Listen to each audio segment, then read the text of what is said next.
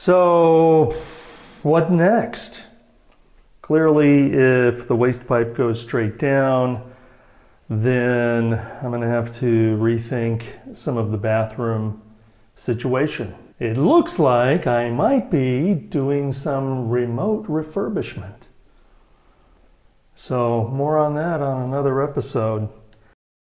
Welcome to Casa Stefano. This is my story of buying a house in Italy, sight unseen, during the pandemic, and the adventure of renovating the house and exploring the Salento in southern Puglia.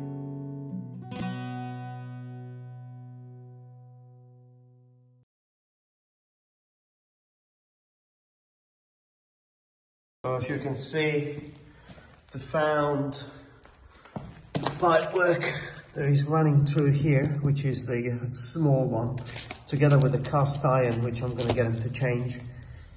So this is where they're going to run the soil stack.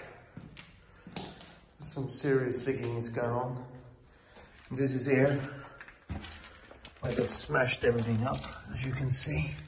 So they don't really need access from outside. They can actually do it from here. But that's that one down there. So anyway, I'm waiting for him. I'm going to explain to him all the things that need to be done tomorrow. And I'm going to get him to connect that rain thing there. Probably just take these off, chase the wall as well, and embed it into the wall. Anyway, I'll talk to them and see what I'm going to do with this. See what's the best solution. Get rid of this here. It's too many bends, and plus it's external.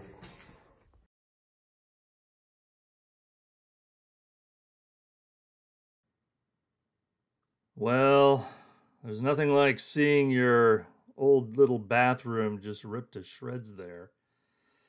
So yeah, let alone the floors throughout the entire house. Here they've already pulled out the sewer pipe, and it ended up being a lot more work than I originally thought. I'll talk about this in a second. But yeah, just tearing up everything, replace everything. When you think about it, I don't know how old this plumbing was. Probably not that old, 20, 30 years maybe at most, but it needed to go.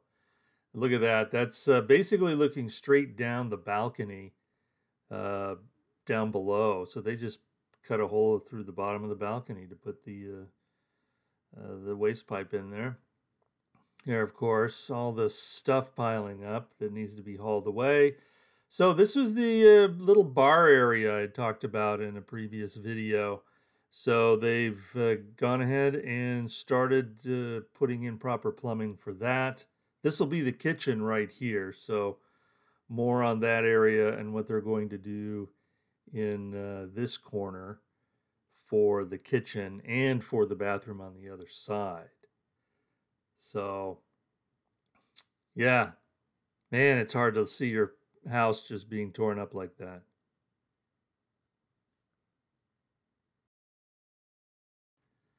Now it looks like the plumbing's kind of coming together. Look at this thing. All these pipes, basically, why are they all coming from that direction? Well, that'll be clear in a minute. You can see here that they've got all the soil pipes in place. They've plumbed in that's basically the tank to flush the toilet. They've mostly recessed that drain pipe. So going back, I'll explain that manifold in a minute, but look at the bathroom and all of those pipes. And basically all of the hot water originates up above, and that's why those pipes are going up through the ceiling. There's a storage area above that roof, and that's where the main water heater will be. So we've got plumbing for what will be the new shower, waste pipe for a toilet, and a little bidet wand. And so here's the bar. They've plumbed that. We've got a drain and hot and cold water. And then the old washroom, now it gets its own water manifold. And there's the hot and cold water and sink for, a wash basin, whatever I need, a washing machine. There's also a shower there. So here's all of the plumbing so the water main comes in and goes to that manifold and up to the water heater, and that comes back down. So everything gets distributed for the 2 bathrooms in the kitchen, basically from there. So that's why we've got all these pipes running through there.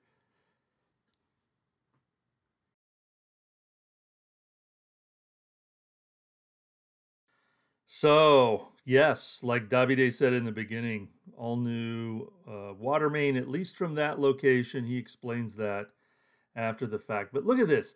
They didn't bother cutting a channel with a saw. They just started hacking through the tile. You're looking at brute force digging up that floor. It's amazing to see the work that they've done. And there, of course, is the plumbing for the little bar. And again, here you can see there's no straight lines. They just hammered straight through. There's the hot and cold and drains for the kitchen sink on the facing side, and for the bathroom sink on the other. And this was kind of a surprise. They just threw it in. If you want water and a drain to the roof, it's got to go that way. So I have hot and cold water and a drain up to the roof, which was excellent for future. And there's the toilet. That will be covered up by drywall, basically, and I'll have to box in the top there because it sticks out a bit. You can see the rebar that they ran into. And yeah, I think for such a small house, I think I have more plumbing, over plumbing for this house. But it's awesome. This, of course, for a sink, a washer dryer unit, maybe a shower there. I haven't really figured a lot of those things out, so I've got contingencies in place for whatever I decide going forward. Yeah, you can see how, because they've torn up the whole house, that's why I need new tile. And again, there's the distribution for hot and cold for these 2 rooms. The other one was for the basically the bar and the small bathroom. And this blows me away. Just all this plumbing in place for a small bathroom. It's amazing. There's the shower, the toilet, and no room for bidets. So they've installed the plumbing anyway for what I call the magic wand. That's the plumbing for it there. If you've used one, you know what I'm talking about. And again, going up to the ceiling.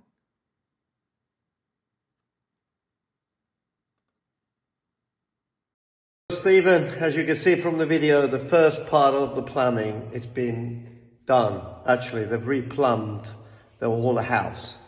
So I think we started with one thing, but now you've got new plumbing all the way through. I've actually got them to intercept where the water was coming up the stairs. And so here is where they've made a connection, which is going to be in line with this first slab. So if one day you want to change the rest, then we can take it from there with just a very little disruption. So from here, literally all the house now is in PEX, going new. Well, you probably don't need to explain very much, but that's for the little bar thing. You was talking about the height, but you can put them up or down, wherever. Important thing is that everything is there now. That's the manifold controlling the toilet on the other side, the kitchen, and the bathroom that will be on the other side. We found that the best way to bring the waste to the roof was actually through here. So they've actually gone on to the other side and left it on that little roof terrace of the small bathroom. So from there now, it's easy access to take it up.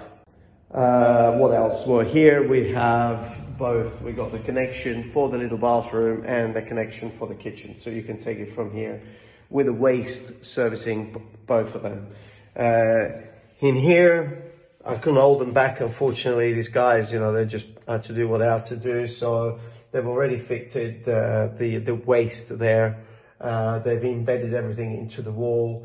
So really there you can go flush with a board. You don't have to build a box or anything like that. Probably just a little box, because they came across actually a concrete joist there with some metal. So apart from that little piece from here, you'll have to build probably a little box. Everything else can be flushed to the wall. We just have to get 2 toilets, one for here, one for the other side. So that completes this.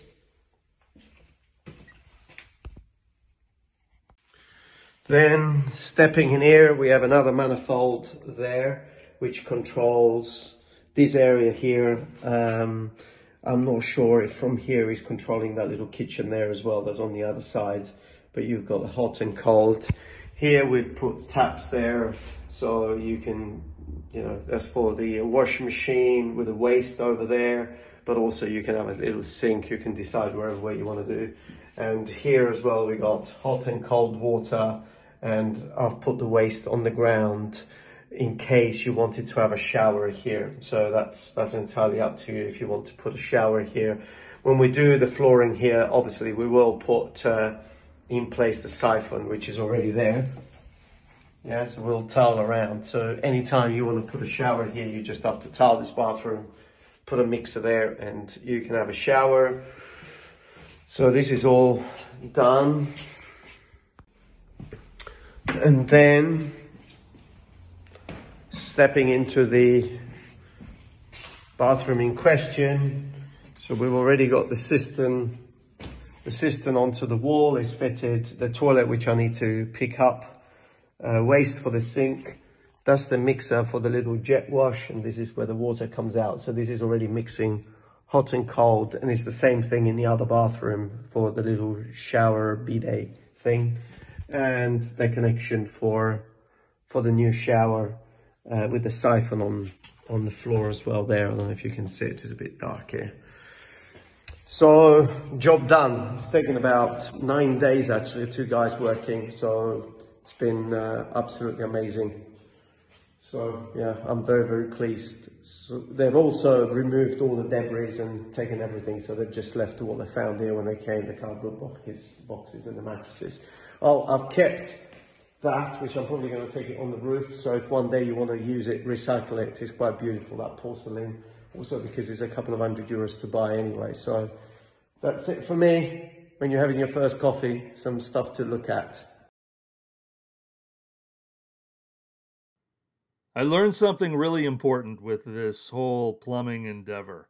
I started out just wanting to get a toilet in that little bathroom and doing some pretty basic, mostly drain/sewer work, and ended up getting all new plumbing throughout the house.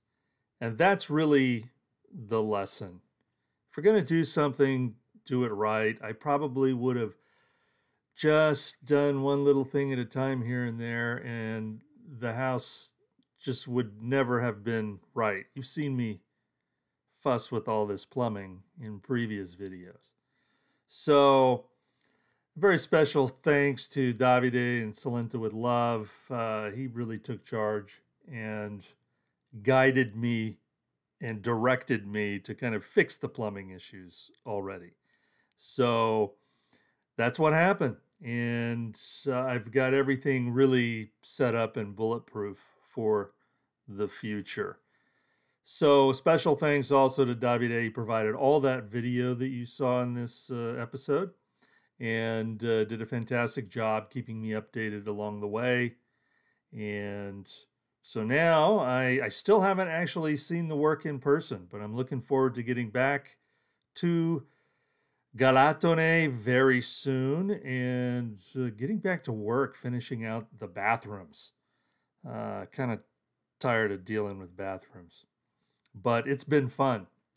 Anyway, like and subscribe, links below. And once again, thanks for watching.